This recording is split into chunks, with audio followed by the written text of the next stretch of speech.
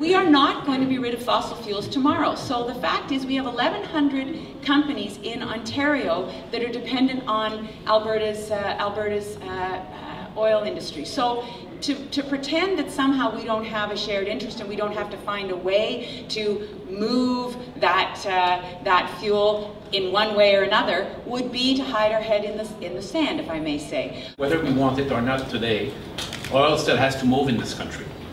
And if it's not going to move by pipeline, then it's going to move by train or by truck. It's not going to stop tomorrow, unless you can find a miracle that would make it stop. It will not stop. So I'd rather, have a safer alternative, incorporate the cost of plant. This is why cap and trade, by the way, is so useful. Because if you emit carbon, you need to pay for that. When I look at my 3 grandchildren, I think about what their lives are going to be like and whether they're going to live in a world where they're going to be able to see a future, and that's what drives me. That's what motivates me, because this is about the future of humanity. It's that urgent. We're not doing enough. It's clear.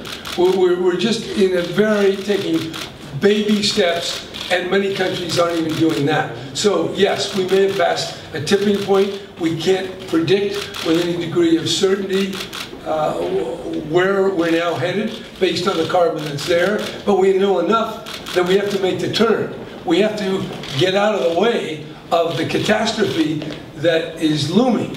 And I do think, I hope we have I hope we have enough time.